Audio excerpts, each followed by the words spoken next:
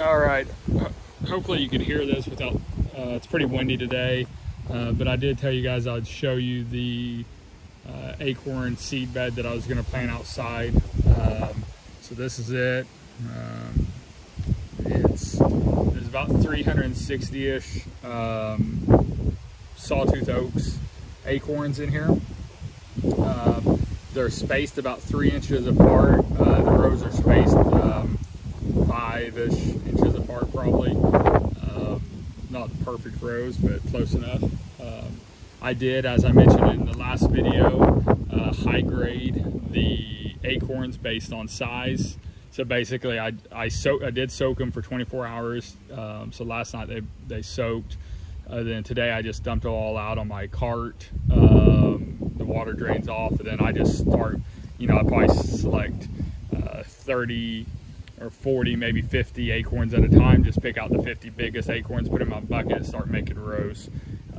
After that, I go back and pick out the next 50 biggest. It's not that important, but you don't want a small acorn or a really small acorn mixed in every few plants or trees, because they'll shade out the other. So I started with that first row to the far right against the building and put my biggest, best acorns there, hopefully so that they'll get tall and they're not up front, because the sun, this building is right now we're looking southwest, and so a lot of the sun will get blocked out if your bigger acorns are going to be on the east side. So I put them all towards the west. Looks pretty good. So now what I'll do is I'll cover this with about an inch or so. This is really rich compost that's been here. It's tree bark compost. It's really more of a mulch slash compost put down last year. And I'll just cover these with about an inch of the same stuff and a little bit of soil mixed in. Then I'll go ahead and soak. I'll probably wet it down first, then mulch or compost, wet it one more time. That'll be it for the planting process.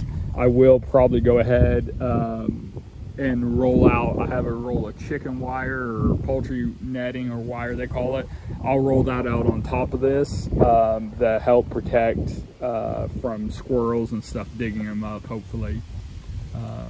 I may, you can see some of my containers right here, but I have a bunch that was in this area prior to me doing this. I may put those back on top of that poultry wire until later when I go to transplant those. So that'll also help protect them and keep the squirrels away. So anyways, just wanted to give you an update. I'll update later on in the growing process. I don't expect these to actually shoot up until spring, hopefully, but they will start sending roots out probably within a few days or a week. They grow extremely fast. They start germinating extremely fast, and they grow big root systems in the fall, and that's the best time to plant these. They are white oak that need no stratification. So anyways, thanks for watching. Check out my other videos. Please subscribe. Give us a thumb up if you like it.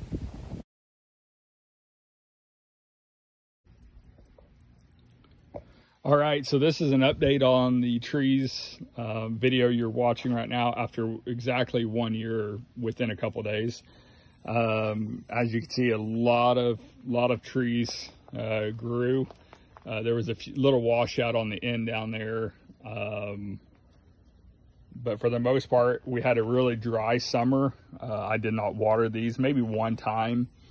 So this was just natural rainwater. But again, it was very dry. These would have done significantly better probably if I would have watered them.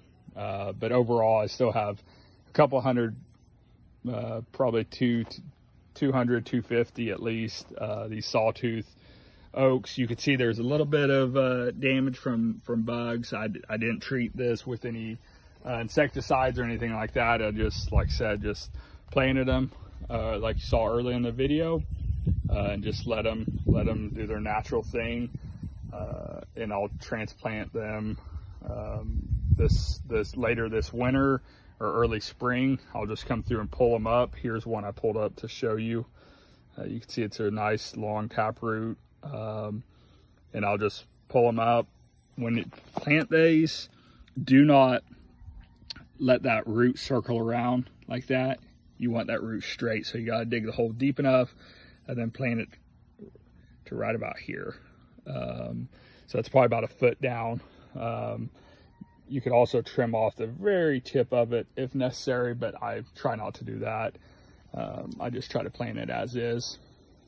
Since I will not be planting more acorns on this side, I have another side of this area that I'll prepare pretty soon, and gather the acorns this year and plant on the other side. Dig these up or pull them up this winter, transplant them, and then this will be ready for more acorns next year. So thanks for watching. Again, please subscribe to the channel, and hopefully you guys are finding a lot of good acorns, and can plant some trees.